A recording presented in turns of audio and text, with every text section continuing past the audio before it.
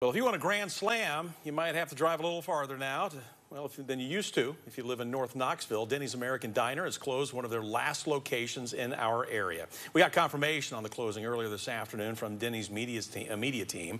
In a statement, they said they closed their location off North Broadway with a heavy heart and thank their guests and staff for the great memories over the last 6 years. But there is some good news. We're told all workers who requested or were able to relocate were offered positions nearby, including at their other location off Watt Road. That location, we're told, isn't going anywhere.